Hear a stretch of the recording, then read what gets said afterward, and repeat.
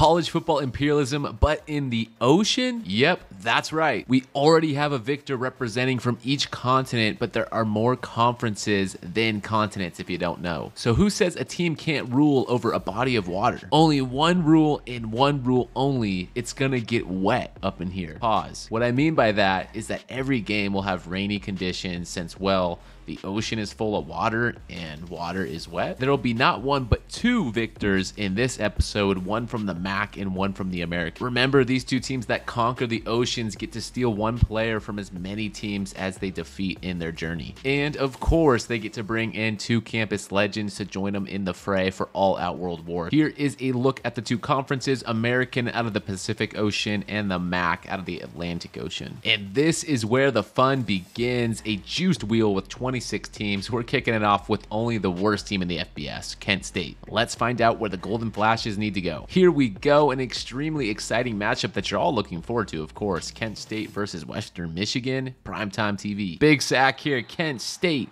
with a slam dunk of a play on this wet field. If you're really gonna immerse into this and believe that we're playing in an ocean, I need you to believe me. We transported this field from Kent State all the way to the Atlantic Ocean. But yeah, playing true to the worst team in college football, worst team in college football revamped. They are punting it here, down 30-7 with a minute left. It's all about wraps. I mean, look at the difference here. Wow, it was not really close at all. So Bronco fans rejoice, and Kent State Golden Flash fans, if there are any of you out there, I'm sorry. Did not take long for Kent State to get done dirty. Was hoping those guys can go on a magical run, but nonetheless, let's kick it over to Miami and the Redhawks. Sending the lads to the left and up. And very nice, we got Eastern Michigan. So the next game played on a Navy aircraft carrier is another blowout of the sort. If you're a Miami Redhawk fan, you are dreaming right now, and that was a mean stiff. Eastern Michigan, however, is gotta be one of the candidates to rebuild first in EA College Football 25. That gray turf and this poor school. Redhawks driving all the way down here, 3rd and goal. They got the easy touchdown, just patting it on, man. Well, if you had Eastern Michigan in this one, you were sorely wrong, because Gabbert and the Redhawks took care of business. Austin Ertl dropping down the hammer on defense. With that victory, the Redhawks get all of the United States Atlantic coast. A little unfortunate we don't get to see the gray turf in this one, but hey, we're going to keep it moving with a Florida Atlantic game. Where will the Owls land? First game in the American, it's Owls Army. I guess in the American Conference and the MAC, blowouts are commonplace. You're either a good team in your conference or you're just really, really bad. Bryson Daly, the Army quarterback, struggling in this one. Couple costly turnovers. He gets some points here, but it's too late. The Owls have been playing some good football all day, and they're savages right here. 4th and 2. They're going for it. They really don't care. Already up by 33. Congrats to the Owls. They took care of business today, and they're going to be a tough team in the American, I believe. So the Owls did their thing, and it's going to lead to another matchup here, kicking it off with Toledo. Holy Toledo. They're going to play Bowling Green. Toledo trying to kick it into another gear here. 4th and 1, and they couldn't get it. Oh, man, are you kidding? Because they couldn't come through on that last drive, they wasted so much time, and it's 4th and 15, and what in the world were you thinking with that play? Toledo only mustered up 87 passing yards today, and Bowling Green's in victory formation. Somehow, some way, they got a chance left here with clock expiring. It's not like they can get a 10-point play, and solid pass connection, but G to the G, Bowling Green is going to come through on top. Falcons got tested, but they were not to be denied. Don't you just love cranking a giant wheel? Let's see who we get next, and it's going to be Central Michigan. Huskies actually going for it here, 4th and 5. That play just held up for so long. I mean, my goodness, Central Michigan had all the time in the world to sniff it out, and they needed that turnover because they're down by two touchdowns. Unfortunately for the Chippewas, they're running really low on time, so let's see if they can make it interesting. 3rd and 8, looking for the end zone, going across, and his receiver dropped it. It is slippery out there, so grip boost. With that drop, I mean, how much will weather play a big factor in this next game for College Football 25? I'm sure it will cause some havoc and be pretty realistic, as we see in this one. A low-scoring affair, true to rain games, hard to hold onto the ball. Roll Huskies in this one. A lot of teams still to play as we're working two conferences at once. Now let's give a chance to Navy. Army already got done dirty. What will happen with Navy? Tough one here against Tulane. This is pretty wild. I just realized Navy and Tulane going at it. These are like the two best suited teams for ocean warfare. Like, come on, think about it. Navy's occupation is out on the waters, and Tulane is the green wave. It's a wave. Huge conversion on that last 4th down here. Navy getting into the red zone, and Tulane defense swallows him. Tulane is actually going to cause some problems, I feel like, in this Imperialism. And oh man, he dropped a touchdown in his hands. Have a feeling that won't be the last time we see something like that. 4th and 15. Do they have it all here for the big play? Yes, they do. Down the field they go. 1st and goal, stepping up, touchdown. But unfortunately for Navy, 1 first down here ruins their chance at any comeback. And yep, these guys ran out of chances. Time expired, going for a big play. On 4th and 15, he's got it all, and he will go all the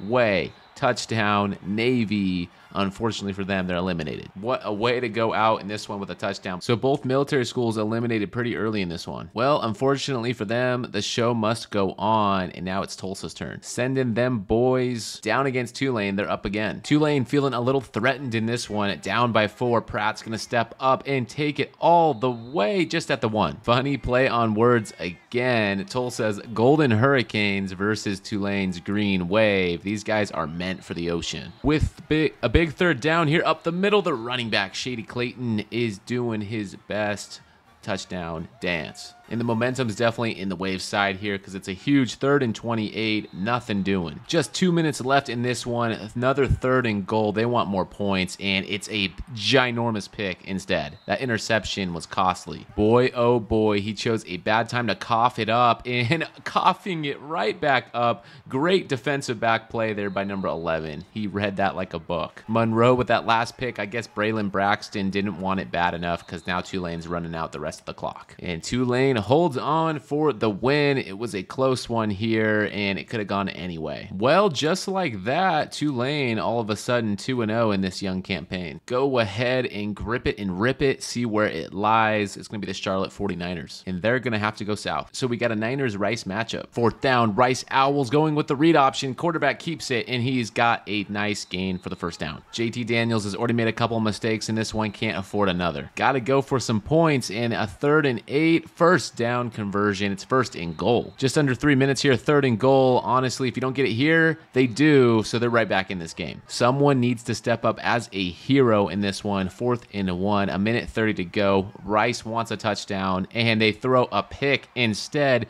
Massive interception. The hero is going to come in Charlotte's direction. The rain was a little too much to bear. They're getting seasick out here in the ocean. Charlotte is scoring it and daggering it. Congrats to the 49ers. They're going to move on to the next step, and their boat is still afloat. Let's keep this thing rolling. We've had a lot of good action so far, and Owls are back up. Owls need to continue. I mean, really only one direction up north. That's going to be Temple. Owl v. Owl. Question of the hour right now is, who is the better Owl? 1st and goal. They're doing well right now, and that read option is filthy. Touchdown, Owls. Florida Atlantic and these Owls usually better equipped with the rain, I would think, but they're struggling mightily. That sack and turnover is going to cost them the game. Owls managed to hold the Owls to 3 points. Now they have a little drive going here, and okay, any momentum they had whatsoever today absolutely squashed. Temple on top. And it was crazy, really. Florida Atlantic had 384 total yards. Temple only had 200. It's just the stellar defense came through for him. Well, in this case, I think we learned who is the better Owl. The wheels on the bus go round and round, round and round. Red Hawks are up. Welcome to Miami. And to me, a diagonal arrow is pointing towards Western Michigan. Broncos on the move, already up by 18, and they want more. Western Michigan may be no buster Bronco, but they sure are busting their way through to the red zone. And I guess the Red Hawks forgot to show up in this one. 4th and 20, punting it back. And with 19 seconds left, they're punting once again. Yes, this is deja vu. They get a chance to get the ball back and don't do anything with it. Honestly, to me, it was pretty cut and dry. I think we knew the winner here as soon as we jumped into it. Trayson and the Broncos moving on. From the Arctic cold waters up north, they can now move in to the mainframe. Let's keep spinning it and see who is up next. It's going to be really Western Michigan on the clock already. These guys just proved it. Now they got to prove it again. Team most directly north and to the right-ish is Buffalo. 3rd and 11. They're trying to leave it all on the line right here. Big play and connection. He's got the 1st down. The Bronco quarterback drops back. He's looking, surveying, and he sees a bunch of white. Big defensive lineman in his face. The road to a comeback starts with one step, and this is a big 4th down step. And yeah, slippery ball. So there you have it. It was all fun and games for the Buffalo Bulls. They're going to move on to the next step. Just patiently waiting their turn, they finally get the opportunity and they make it count. So they got a lot of land, or I'm sorry, I should say water. Speaking of teams that have patience, there still are quite a few we've yet to call, and Akron is one of those teams. Zips always get picked on for being pretty bad. Can they come through? The Cinderella run starts with NIU. Well, can we give a round of applause to Akron for at least trying? Akron has already decided not to call any timeouts in this one, and they're giving up. So Akron did what Akron does. Unfortunately, they're one and done. Continuing on our conquest, it's going to be Ball State. Cardinals need to go down south. So it's going to be a battle of the birds against the Falcons. Falcons are in the driver's seat, only up by 1 point, but they're in a good position here to potentially get more. However, for Ball State, they need a stop and a big one. Defense made the play they were needing, and now it's up to the offense. Can they get the first down here? Short by 1. Honestly, it should be manageable, and the running back is going to pick it up with a few extra. You can see water splashing up all around these guys on the field, so passing is not usually ideal. Unless your back's pushed up against a wall like these guys, you usually see a lot of handoffs. Just under 30 seconds here. Will they get a few more? They will, so this is a manageable field goal for the win. Job well done by the O. It's up to the kicker, and he's got the chip shot. And would you look at that, Ball State did the thing they had to do, and that was drive down the field and get the dub. So in the battle for bird supremacy, it falls to Ball State. Only 4 teams left in the MAC, and there's still a good amount in the American. South Florida got the nod in this one, and they're headed straight south for the Roadrunners. Bulls are tripling the Roadrunner production right now in offense, and the quarterback's going to step up, keep it, and score touchdown. At an initial glance, it looked close, but now the Bulls are really starting to pull away. Ready to let it rip. It's just a handoff up the middle. That'll do the trick. They're up by 3 touchdowns now. It's been a mixture of the rain and the torrid defense from the Bulls. They are doing a number on them. Congratulations to the Bulls and a big win here. They're excited to keep the dream alive, and Byron Brown just had himself a day. So I honestly thought the Roadrunners would be a tougher out in this Imperialism, but the Bulls are really good. Winding down the number of teams left, Buffalo from the MAC is putting it on the line. Only a few teams remain, and they're going to fight the last team that hasn't played yet on the MAC side. It's Ohio Bobcats. Back and forth ball game in this one. Curtis Rourke and the Bobcats want some more points. Who knew Ohio, so far away from Ocean, is actually playing pretty well in the Ocean? Bobcats couldn't play well enough. They were settled for 3, and now look at Buffalo just drive their way down the field into the red zone. I don't think Buffalo has the same luxury of settling for 3. They have to go for it all right here. T-minus 2 minutes, another halfback draw, and it's too short. That last hole was impressive, but this one's even bigger stakes, and they don't. Minute 30 here, first in goal. He's dropping back, and he's throwing an absolute boneheaded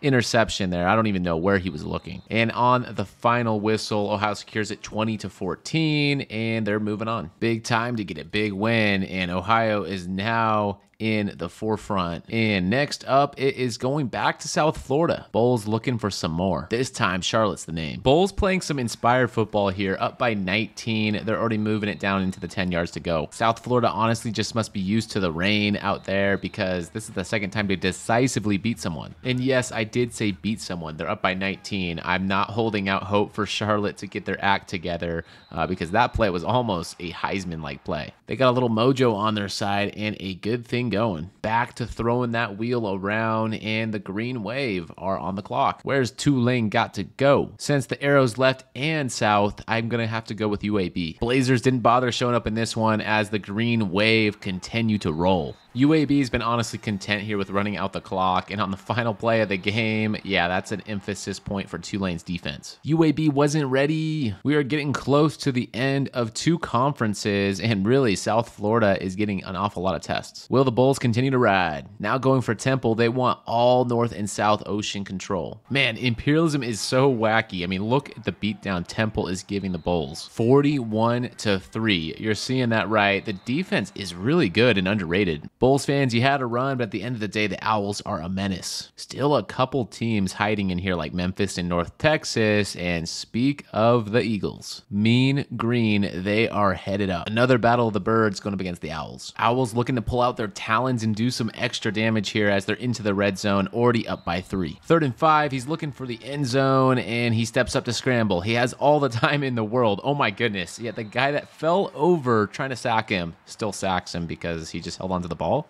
But any hope for a mean green comeback was short-lived as these guys just got destroyed on the defense. Second and goal, another read option. It's unstoppable. Last second chance. Will they get points? The game's over. Clock expires. No points. Nothing to show for it. Congrats to the Temple Owls, man. They're playing some top-notch football, and it's surprising to me because in Revamped, they are a 75 overall, I believe. As you know, in Imperialism, some teams can get hot. Of the remaining teams, it's headed back to the Huskies. So in essence, this is the final matchup in the MAC before the championship. And congratulations to Ball State. They've earned a bid in the championship game. Huskies up by 11. Curtis Rourke and the Bobcats need to put in some work, and that run down the sideline is a major one. Will he go all the way? Breaking through 2 tackles at the end. That was mean. For as cold as that run was, NIU literally answered back in one play. Special teams, special players. So that kind of took the wind out of the Bobcat sails just a little bit. They're going to need to hope for a miracle again. 2 touchdowns is the name of the game right now, and they're moving pretty efficiently. So it all comes down to this for Big Curtis. 4th down, and he had a man, just missed him. The rain maybe got in the way. So with that, NIU was able to kneel out the remaining clock, and Dolphin there, I just noticed his last name, Dolphin, and Ricky Lombardi get the dub. And with that win, the Huskies are now in control of their fate in the championship game against Ball State. But we'll get to the championship game here in a bit. Let's spin the remaining 4 American teams. Temple's going to have to go ahead and show them something. Bring on the Pirates. Temple has been on a run this entire Imperialism. Now they're playing a team called the Pirates. It makes me wonder if they've ran into a little bit of a kryptonite here, because the Pirates have been patrolling the Pacific this entire time, just waiting for the opportunity.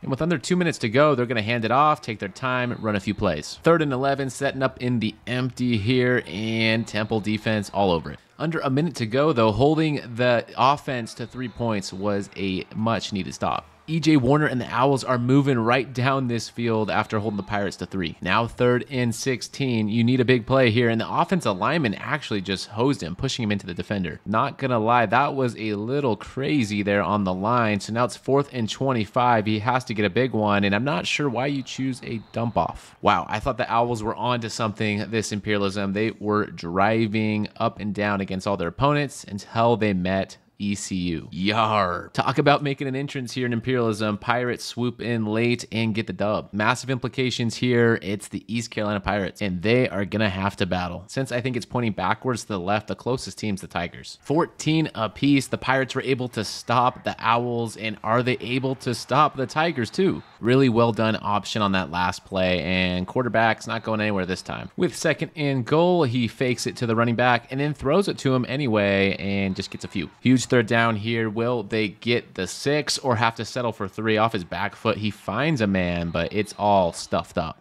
Memphis has a minute and 20 to make some magic happen here, in a deflection at the line that really should have been picked off, and that would have been game. Instead, Tigers get a second crack at it. Will they capitalize? The slip screen honestly has a low success rate. That's a bad call. 4th and 2. This is pretty manageable. It's honestly a good time to call the screen in a situation like this, but man, Kobe Drake was going nowhere. Pirates defense holds twice, and they stand the test, and they're going to the championship game, and it's honestly fitting that a Pirate is ruling over the Pacific Ocean. And with that, we have 2 championship games set. Tulane versus ECU, NIU versus Ball State. This is crazy. Here are all 4 championship-bound teams in the wheel, determining who goes first and who has home field advantage. Of course, it goes back to the Pirates. So our first championship game on deck here is for the American, and it's going to be the Pirates versus Tulane. Like a tidal wave, Tulane's energy is just mounting up, and they're looking to cash in. Down by a touchdown, they're looking to turn things around, and in a big way. That run was a good one. This is for all of the Pacific Ocean. You have to leave it on the field today.